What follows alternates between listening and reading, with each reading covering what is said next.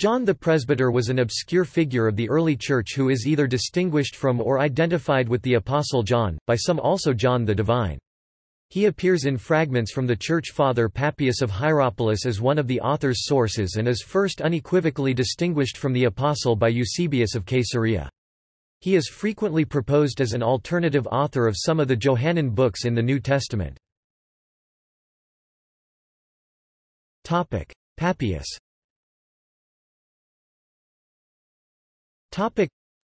John the Presbyter appears in a fragment by Papias, an early 2nd-century bishop of Hierapolis, who published an exposition of the sayings of the Lord, Greek Kyriakon Logian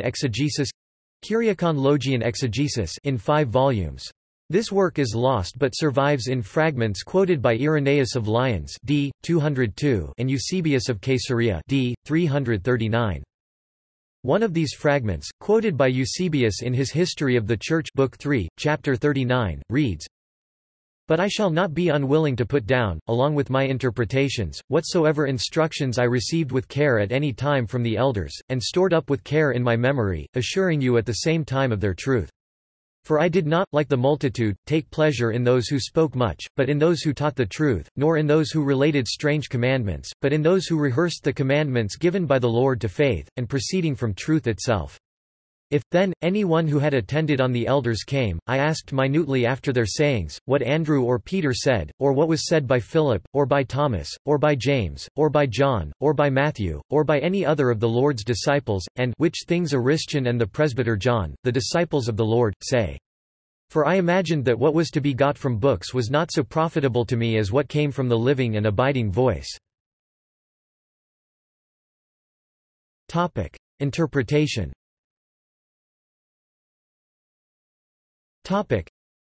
The interpretation of that text consists of 2 basic views. One view, first voiced by Eusebius of Caesarea, distinguishes between 2 Johns, the Apostle and the Presbyter, while the other view, in line with most of Church tradition, identifies only one John.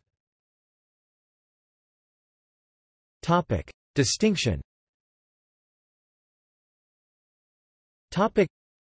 The church historian Eusebius of Caesarea, through whose quotation the above fragment survives, was the first to unequivocally distinguish a presbyter John from the Apostle John. Accordingly, he introduced the quotation with the words, Moreover, Papias himself, in the introduction to his books, makes it manifest that he was not himself a hearer and eye-witness of the holy apostles, but he tells us that he received the truths of our religion from those who were acquainted with them, the apostles, in the following words. After quoting Papias, Eusebius continues, It is worthwhile observing here that the name John is twice enumerated by him. The first one he mentions in connection with Peter and James and Matthew and the rest of the apostles, clearly meaning the evangelist, but the other John he mentions after an interval, and places him among others outside of the number of the apostles, putting Ariston before him, and he distinctly calls him a presbyter. This shows that the statement of those is true, who say that there were 2 persons in Asia that bore the same name, and that there were 2 tombs in Ephesus, each of which, even to the present day, is called John's. It is important to notice this. For it is probable that it was the second, if one is not willing to admit that it was the first that saw the revelation, which is ascribed by name to John.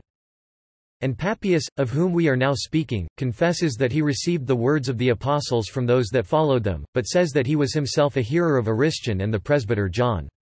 At least he mentions them frequently by name, and gives their traditions in his writings. These things, we hope, have not been uselessly adduced by us. Eusebius identifies John the Presbyter as the author of the Book of Revelation, the canonical status of which he disputed as he disagreed with its content, especially the chiliasm implied in the millennial kingdom. The view of Eusebius was taken up by the Church Father Jerome in De Viris Illustribus on illustrious men. In Chapter 9, which deals with the Apostle John and his writings, he ascribes to him both the Gospel and the first epistle, and continues to say, The other 2 epistles, of which the first is, The elder to the elect lady and her children, and the other, The elder unto Gaius the beloved whom I love in truth, are said to be the work of John the Presbyter, to the memory of whom another sepulchre is shown at Ephesus to the present day, though some think that there are 2 memorials of this same John the Evangelist. In Chapter 18, discussing Papias, Jerome repeats the fragment quoted above and continues, It appears through this catalogue of names that the John who is placed among the disciples is not the same as the elder John whom he places after Aristion in his enumeration. This we say moreover because of the opinion mentioned above, where we record that it is declared by many that the last two epistles of John are the work not of the apostle but of the presbyter. Jerome's attribution of the second and third epistle of John echoes the text of these books, in which the writer refers to himself ho presbyteros, which can be translated as the presbyter, the elder, the ancient, the old, the same word used by Papias. The Decretum Gelasianum associated with Pope Gelasius I, though of later date, follows Jerome in accepting one letter of John the Apostle and two letters of the other John the Elder. In modern times, the distinction was frequently revived, mainly, and quite in contrast to Eusebius' views, to support the denial of the apostolic origin of the fourth Gospel, whose beauty and richness some scholars had difficulty in ascribing to a fisherman from Galilee. Identification controversy. Much of church tradition squarely attributed all the Johannine books of the New Testament to a single author, the Apostle John. The view expounded by Eusebius has not remained uncontested. The Catholic Encyclopedia of the early 1900s, for instance, stated that the distinction has no historical basis. To support this view, it related four main arguments. The testimony of Eusebius is disputed, as his statement that Papias was not himself a hearer and eye-witness of the holy apostles is contradicted by a passage in Eusebius' Chronicle which expressly calls the Apostle John the teacher of Papias. Eusebius' interpretation might derive from his opposition to Chiliasm and the Book of Revelation. Distinguishing between two persons called John, Eusebius could downgrade that book as the work of the presbyter instead of the apostle and also undermine Papias' reputation as a pupil of an apostle. In the fragment, Papias uses the same words, presbyter or elder and disciples of the Lord, both in reference to the apostles and to the second John.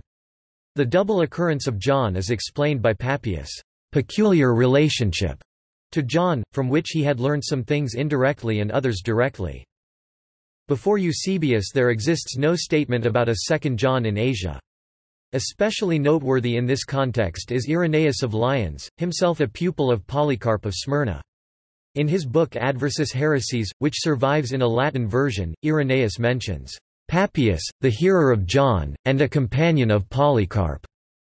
Book V, Chapter 33, without indicating that this was another John than John, the disciple of the Lord, who also had leaned upon his breast and did himself publish a gospel during his residence at Ephesus in Asia.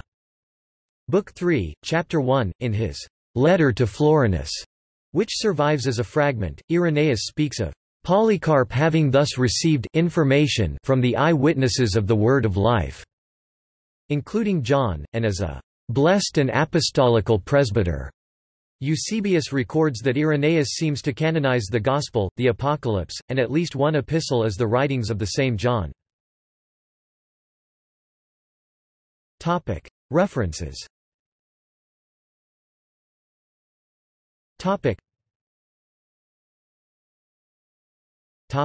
External links.